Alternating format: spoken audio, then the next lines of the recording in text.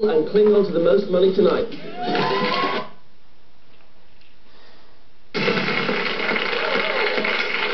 I'm still reeling.